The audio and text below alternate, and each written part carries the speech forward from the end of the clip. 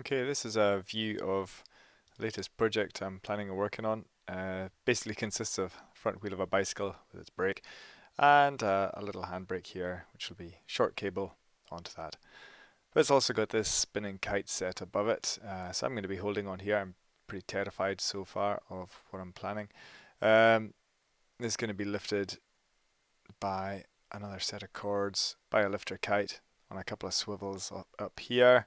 I'll be controlling how much can come off of that. Yeah, I'm going to take this out in a fairly light wind, I'm reckoning. So I'll be holding on. That'll be spinning around like fury, hopefully.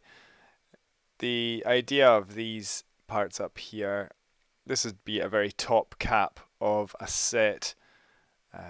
Imagine you had lots of these rings on an industrial unit instead of just one ring for me testing.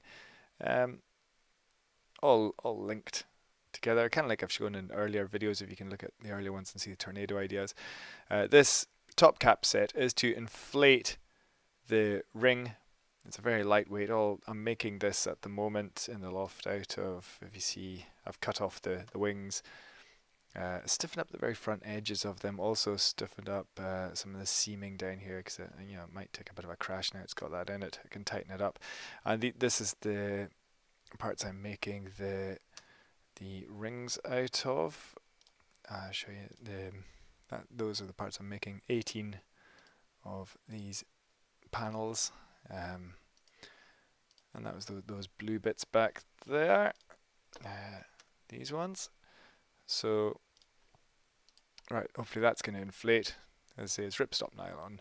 It's very lightweight. I'm going to have a bit of stiffening around the front, the leading edge of that, the wider one, and tiny wee battens up and down, 18 of them. Up and down there, sort of 1mm rod up there. The back ends is going to be strengthened so that I can tie the two together and stretch up. So there's going to be a little bit of front edge tensioning. Hopefully the rest of the form is taken by inflation, as it'll be angled to the wind, say maybe like that. And if I'm lucky, spinning, well, quite a bit faster than that. Hopefully the handles aren't spinning with me holding onto them. That would be a disaster. Let me know what you think as usual. Thanks very much. Now I've got the panel designs, of course, and yeah, I'll post all this online soon as. That's designed so it fits A3 paper. It just makes things a bit easier for printing.